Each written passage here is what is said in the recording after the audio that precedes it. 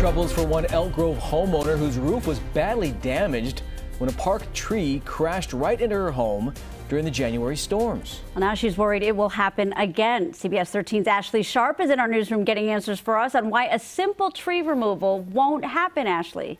Hey guys, well, this homeowner first reached out to CBS 13 back in September, worried that her newly repaired roof would fall victim once again to falling trees. We took her questions to district leaders as she feels she's not being heard.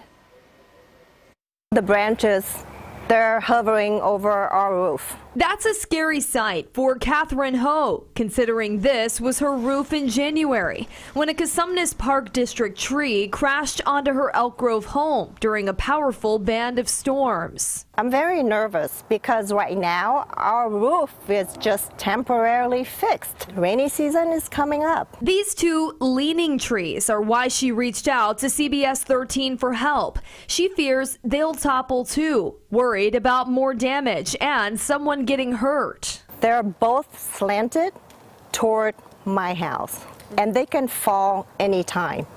The Cosumnes Community Services District is in charge of maintaining this green belt. CBS 13 asked the district, have these trees been checked? A spokesperson said a tree not growing perfectly symmetrical is not necessarily an indication that the tree is unhealthy, and added that a certified arborist examined those trees and determined they are not a threat. I don't believe that because the tree that fell on my house was a livable tree also until it fell. Catherine wants the trees chopped down in order to prevent the disaster that would come later on, and for sure it's imminent. But the Park District says that's always a last resort. And I'm trying to prove that it wasn't just an act of nature.